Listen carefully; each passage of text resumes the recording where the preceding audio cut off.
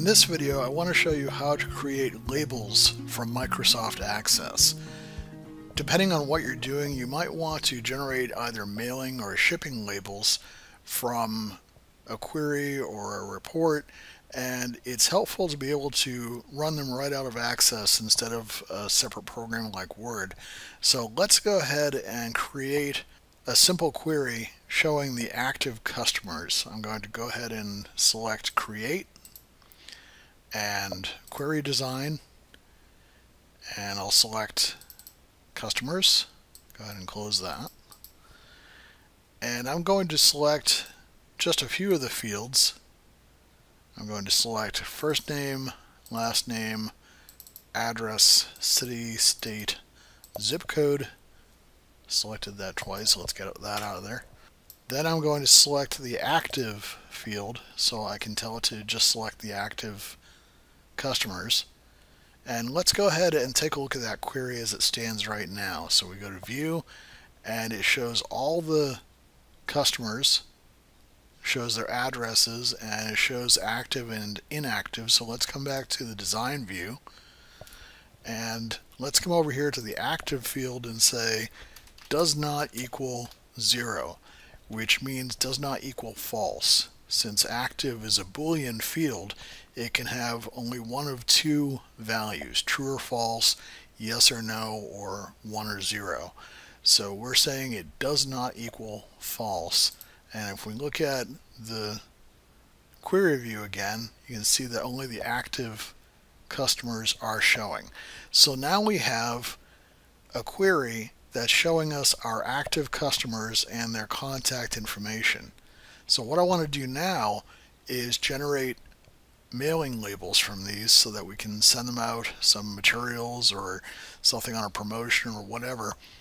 And so we'll go over to Create, and under the Reports section we'll select Labels, and it's asking to save the query first. You actually do need a data set to run labels from. If you're going to create labels, you have to have something to supply the data. So I'm going to say yes, and query active customers. Now Access supplies the templates for a lot of different labels that you might find in the stores, and in this case I have the Avery manufacturer already selected. Avery produces a lot of different labels. You've probably seen their name, you've seen their labels in use. I'm going to leave Avery selected, and I'm going to come back over here and make sure that 5160 is selected. That's a basic mailing label that you can use on envelopes, and I'm going to leave it as sheet fed because those are provided in sheet form. You can put those through laser printers and such. And then I'm going to click next. I'm going to leave this pretty much the same. I'm going to change the font size to 10. I'll leave it as Arial. That's a nice sans serif font, so it's easy to read. And I'm going to leave everything else the same. Click next. Now it gives us a way to set up the label itself. This is a prototype label. It shows how the fields are going to be displayed. So I'm going to double click first name, and you can see it placed it right there on the prototype label. You can enter spaces and symbols as you want, so I'm going to add a space, then double click on last name, then I'm going to click enter to go to the next line. I'm going to add the address field. I'm going to hit enter again. I'm going to select city. I'm going to put a comma in there, state, a couple spaces, and then postal or zip code. So what that's going to do is it's going to format each label with the spaces and the symbols that I've specified, and it's going to insert the data that it finds within that query. And we don't have to use active because that's only setting the records that are returned. So right now we have the label set up, and I'm going to click next. And now it's asking what field that I want to sort by. I think I'm going to sort by last name. Let's just put these in order alphabetically. Click Next. And yes, I do want to see the labels as they'll look printed. First, I'm going to set the name of the report. Report Labels Active Customers. And click Finish. Now it's giving us a warning that some data may not be displayed. It's possible that it doesn't like the default printer. Let's just go ahead and click OK. And it looks like it's printing OK. It looks like everything's set up as it should be. You can see that the labels are in alphabetical order by last name. And there's 3 columns.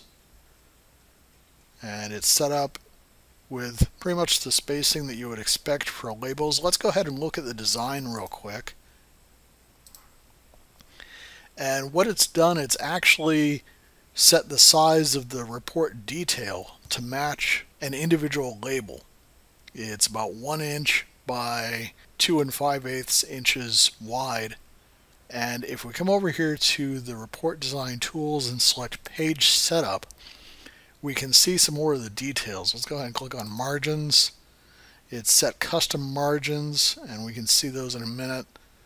If we actually go to the page setup, you can see that it's set the margins to 1/2 inch on 3, or 1/2 inch on the top and the bottom, about 1/4 inch on the left, and 1/3 inch on the right approximately. So it's allowed plenty of space around the text on each label, so that it prints it out as it needs to.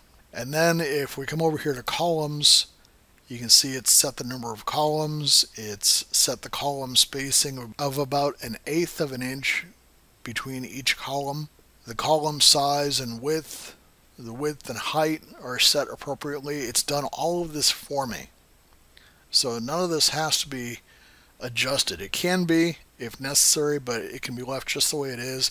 It's printing across and then down. As you can see, if we go back to the print view, then you can see that it's actually printing the names across in alphabetical order and then going down. Going back to the design view, you can see that what it's done here, it's just added 3 text boxes for each label. And it's used concatenation to combine the first and the last name on the first row and the city, state, and zip on the third. And it's used the trim function. If you actually look at the control source here, you can see the formula that it's used. It's used the trim function, which trims off any leading or trailing blank spaces off of any first and last names that it sees. So that's something that's worth remembering, something that you might be able to use in some of your formatting if you do any custom formatting of text down the line. But once you look at it, it's really not too complex. It's set it up for you, and it's actually a very simple matter to create your own labels as you need to from Access. So let's go ahead and go back to print preview. Let's go ahead and print, and it's using the Microsoft Print PDF, which is the default printer on my system. So I'm going to change that to the Brother printer, the laser printer that I have set up.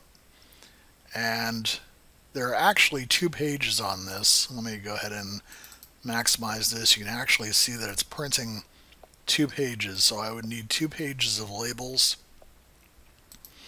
Going back to print, go to Brother printer, and again the page setup is there. You don't have to adjust anything in that. And then I would just hit OK. So assuming that I've actually already printed these out, and you can see here that I have them printed on the 5160 labels from Avery. You can see how it's printed them out. It's printed out the data. Seems to be laid out just as it needs to be. Doesn't seem to be any problem at all. And it's lined them up pretty well. You can see the borders of the labels themselves. It's centered them very nicely without any problem at all. Just scrolling down here along the labels, doesn't seem to be any problem. So that's actually a nice looking label. And as you can see, the Arial font is very easy to read. No problem at all there. So you can see just how handy this is.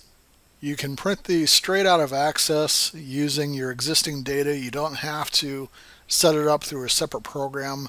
So it's a lot easier and a lot more convenient if you're doing a mailing to your customers or your subscribers or whoever you're working with. So that's how you print labels out of Access.